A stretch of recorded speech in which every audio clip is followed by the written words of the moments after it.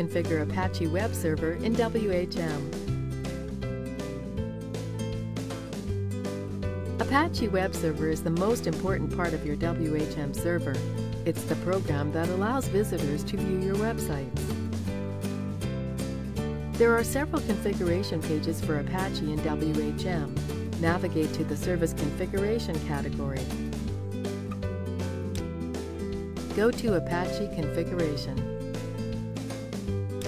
Before changing any of the settings in this section, it is important that you read over the documentation and instructions when available. When in doubt, leave a setting alone. Let's start with the Global Configuration page. This page allows you to make some minor adjustments to the way Apache functions. The default settings should work just fine in most cases. You might want to change the ServerSignature and ServerTokens options. Both of these relate to how your server identifies itself to your visitors and their browsers. When finished here, click Save. For most of the services on your system, any configuration changes will require that the program is restarted. This usually drops any connections currently made to the service, so it's best not to restart a service when a bunch of people are connected. Click here to rebuild Apache's configuration files and restart the program. Return to the Apache Configuration page. Next, PHP and SU-exec configuration. This page allows you to choose which of the PHP versions available on your system are active. You'll also see this page when recompiling Apache in PHP.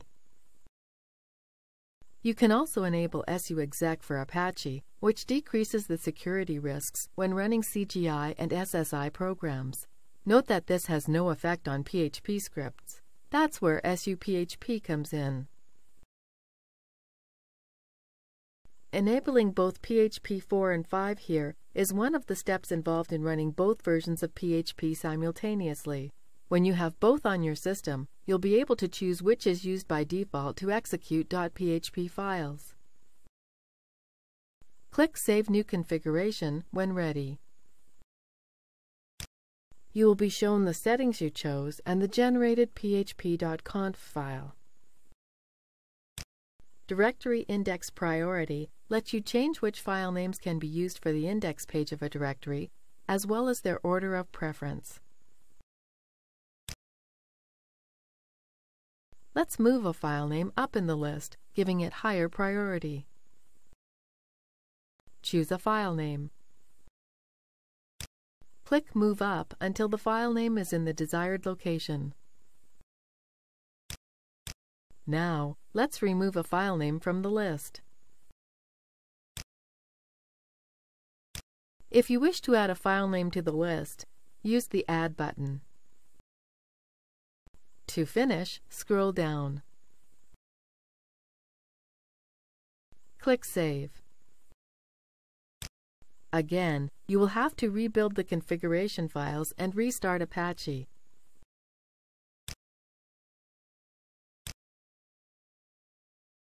The Include editor allows you to enter advanced configuration directives that aren't available elsewhere in WHM. Since your configuration files are constantly recreated from scratch by WHM, manually editing the configuration files is not an option if you want your changes to be retained. Reserved IPs Editor lets you force Apache to run only on specific IPs rather than all of them as is the default. Apache's log files can get huge quickly if your server hosts a lot of websites. With the log rotation page, you can choose which logs are rotated to a backup directory when they reach a certain size. To finish, let's check out the Memory Usage Restrictions page. This tool can help increase your server's stability at the potential cost of performance. It will limit each Apache process to a specific amount of memory based on its memory usage history on your server. Proceed. Our memory limit has been adjusted. This is the end of the tutorial. You now know the purpose of everything in the Apache Configuration section.